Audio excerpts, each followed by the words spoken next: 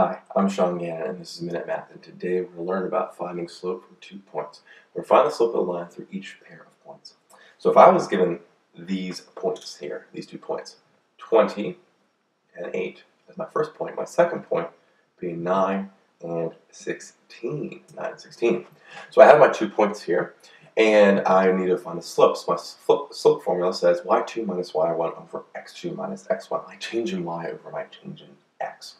So we have my slope here, well, is y2, 16, minus y1, which is 8, over x2, 9, minus x1, which is 20, okay?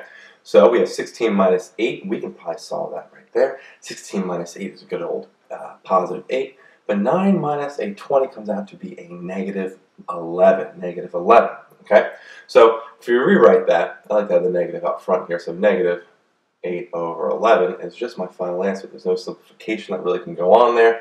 8 and 11 there's no common factors, so there we go. Our slope, our final answer here is a negative 8 over 11.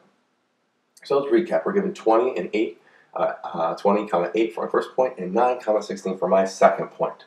So we follow the slope formula, y2 minus y1 over x2 minus x1 right here, and 16 minus 8 over 9 minus 20. Well, my y2 minus my y1, my change in y there, came out to be a 8. And my change in x, my difference between my x's, is negative 11. So I have 8 over negative 11. Usually, it's nicer to write the negative out front. I don't think your teacher is going to care, but I just did it right here. And so our final answer here is just a negative 8 over 11, and that is the slope between these 2 points.